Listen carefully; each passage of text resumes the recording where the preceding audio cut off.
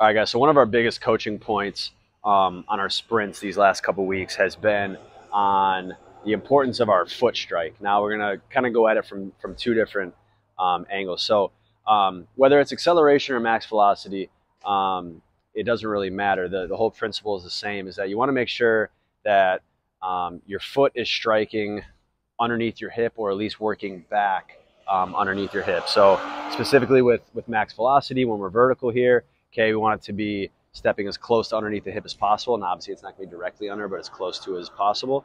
And then for acceleration, we want to make sure that we're really working it back. Again, if we were to switch it vertical, it ends up being almost underneath the hip. That's a concept. So the whole importance of it is if the foot lands out in front of the body, all right, one, we're creating a braking mechanism, right? If we're talking about Newton's third law, for every action, there's an equal and opposite reaction. So if my foot lands here, okay, there's gonna be force working back into my body. So I'm creating a braking force.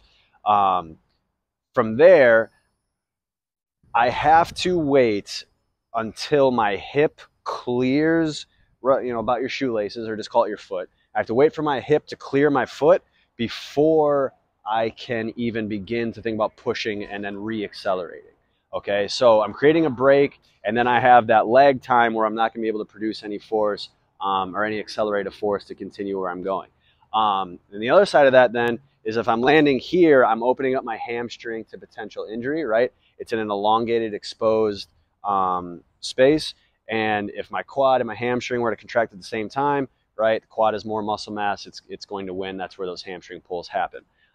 Same thing with acceleration, right? If my foot lands out front where it's supposed to, right? If I'm trying to work horizontal, my foot lands here, right? I'm creating a brake, and then I'm also changing all of the direction of my force to become more vertical. Then I become super inefficient in my acceleration. So just in terms of pure efficiency, that's what we're looking at. And then the second part of it is how the foot strikes the ground. So when we're running, we want to make sure, you guys hear me say this all the time, okay, knee up, toe up, we want to expose the ball of the foot. If my foot strikes the ground with toe down, okay, your foot's going to collapse, and then I'm leaking all of this force into the ground, and I'm going to collapse into it, okay? And I'm going to think of like a sponge, right? You're not going to be able to bounce that much out of the sponge, whereas if I'm knee up, toe up here, exposing the ball of the foot, you kind of get that pogo action, right? So always think toe up, because when we do all of our pogos, we don't do them on the tippy toes here. We're always pulling the toes up and getting that kind of rubber band action there, that big spring. So when you're doing your sprinting, okay, really think of where and how your foot is striking the ground.